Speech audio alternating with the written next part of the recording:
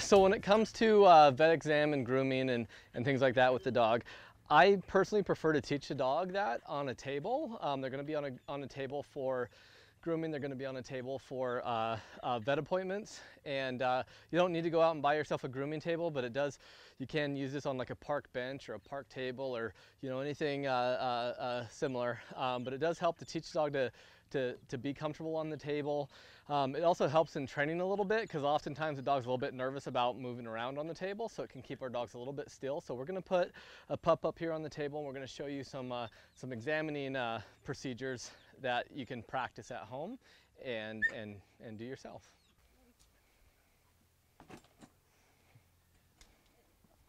So we want to make sure our dog's comfortable on the table. This is going to help out at vet appointments. It's going to help out at grooming appointments. We want to make sure the dog's comfortable with you touching its ears, doing like a little exam, touching the ears, touching the feet, and just kind of checking all that stuff out.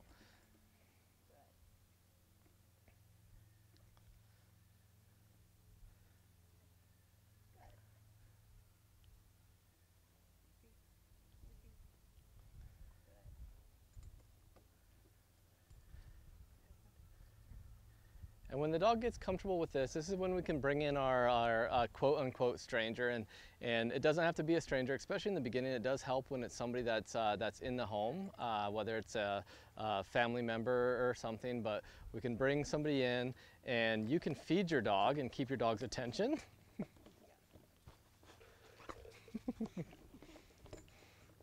Maybe. Hey. Look, Mom's got food. Hey. So you can keep your dog's attention, and we can have that little stranger exam. They can touch the ears, they can touch the feet, and just get your dog comfortable here.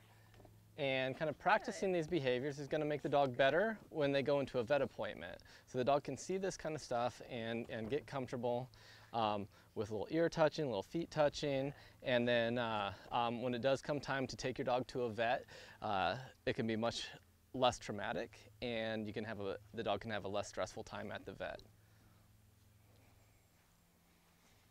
And maybe we can just brush a little bit, and that can be our 10 seconds of brushing.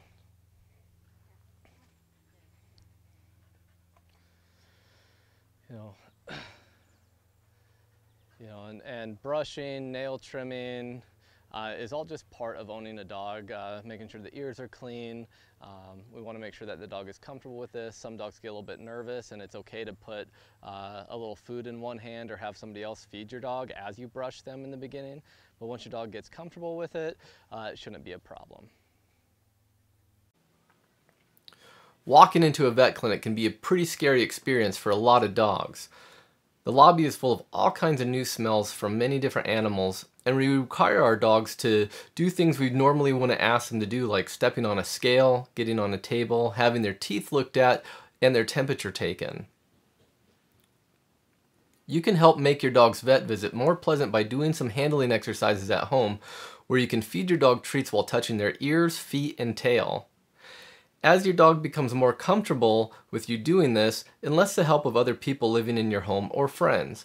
You feed the dog as they give a mock examination. Your goal is to keep your dog's attention and make the exam as pleasant as possible. Many vet clinics will allow their clients to bring their dogs into the vet clinic for short training sessions and to get the dog more comfortable with the environment. The vet does not have to be a scary place for your dog.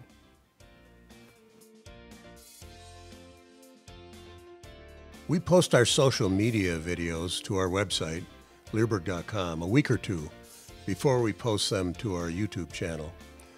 These early release videos can be found on the front page of our site or by going to the site and selecting Video on Demand from the toolbar, and then select Free Videos.